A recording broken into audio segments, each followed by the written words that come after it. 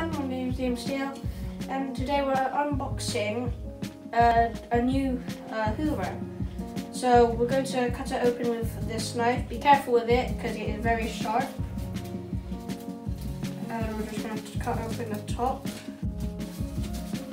Cut that side as well, something better. There.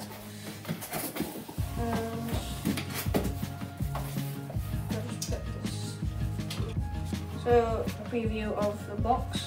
I successfully unpackaged the box, and inside there should be the vacuum you see on the front and on the back, which you can't see, and we're about to open it.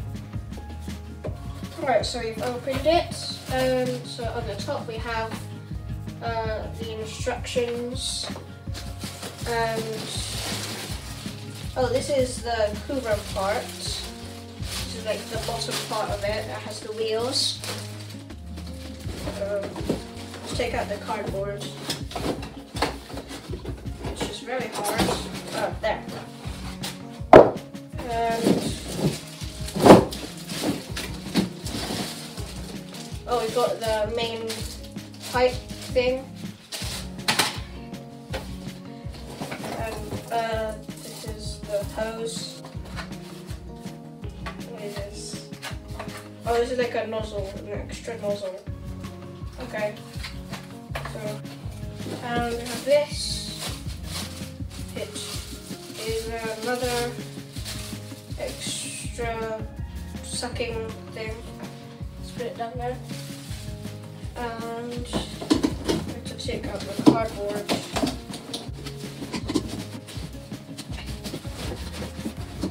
Okay, so that's what it is. And this is something. Let's try and put that there.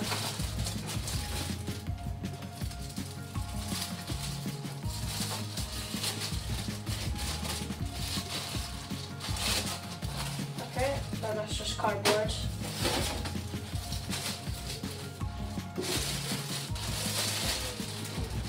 There. So we have this long hose part.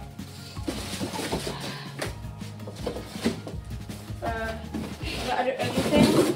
No, there's still some inside. This big part. This is the main holder for all the dust and stuff.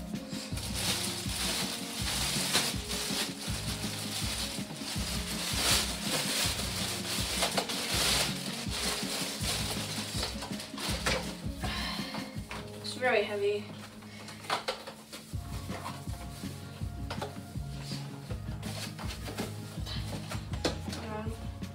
There, I think that's everything that's unwrapped.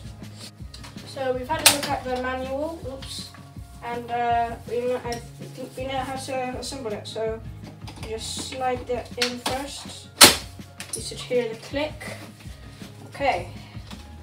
Next is this. So it goes up at the top, and then you just move it up. Yeah, that. I think it's stuck. Oh, there. Okay. Let's try it again. There. We heard the click. And oh yes, we put this in. Oh, let's move it to the side so you can see. So, where is it? There. See? Oh, there. So that's locked in. Then these two parts, you can just slide on the back. And then that's done. So there are these buttons that you can press, and they can do different things. Like over here, it is the suction control, and when it's like that, that's the minimum. You can only see it when it's upside down, the letters.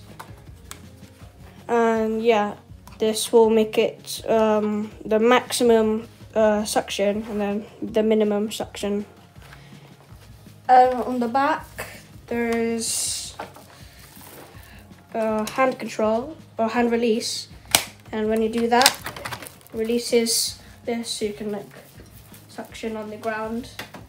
And then if you don't want to use it anymore, just do that and it clicks right back in. There's the one release, that's to just release it, and that's all the lift away button thing that will just release the shark tank thing.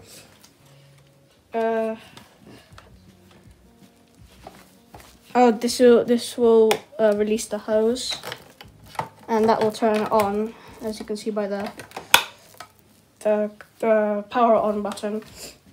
And there's also, if you turn around, this will switch it to carpet and hard floors. So when it's up, there's like an icon here that says hard floor, and you switch it down, and that's for carpet. And right now we're on carpet, so we're switching it to carpet. And also, if you want to make it so you want it to go like Hoover, you just do that. You press hard on that part with your foot, and it will just come loose if you pull at the same time. Like that. And you can just Hoover with that. So as you can see, there is a green light, and that will indicate that it is working properly. And if there is a red light, that means something is jammed inside of the Hoover. But if there is a flashing red light, that means it is overheating and you need to stop the Hoover. So in the end, this vacuum is actually a really good one. And if you have any allergies, it will just pick up all the particles. It has anti-hair wrap. So yeah, there's another feature that you missed out, so I'm going to show you it. So you need to remove the wires first so that they're out of the way. And that you unhinge that and you press this lift away button so it can come loose. Let's put that there.